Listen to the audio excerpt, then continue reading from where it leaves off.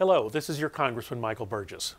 Last month, General Motors announced a recall of certain vehicles to address a fault with the ignition switch.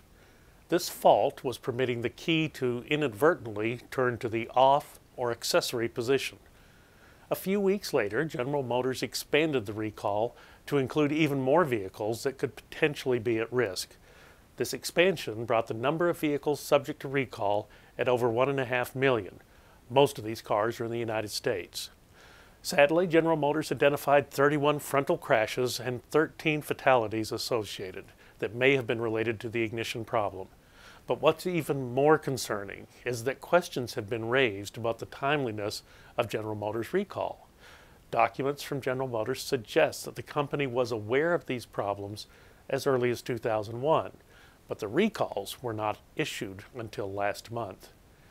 In accordance with these reports, the House Energy and Commerce Committee launched an investigation into General Motors and the National Highway Traffic Safety Administration's response to consumer complaints related to the recall issue. As a member of the committee, I and several other members have sent letters to both General Motors and to the National Highway Traffic Safety Administration. We have requested documents that would help us investigate this issue. We also plan on holding hearings on this topic in order to find out several things. First, what did General Motors and what did the National Highway Traffic Safety Administration know about these problems? When did they know it? And what did they do about it? We believe this investigation is really about asking the right questions and finding out what happened in order to determine if there was a problem with the response from General Motors and the federal agency. We plan to obtain all of the documents necessary, interview the relevant officials, and make decisions about the appropriate next steps in order to get to the bottom of this. More than 10 years ago, the TREAD Act was passed into law. This law was a response to Ford and Firestone malfunctions and done to help prevent accidents and tragedies.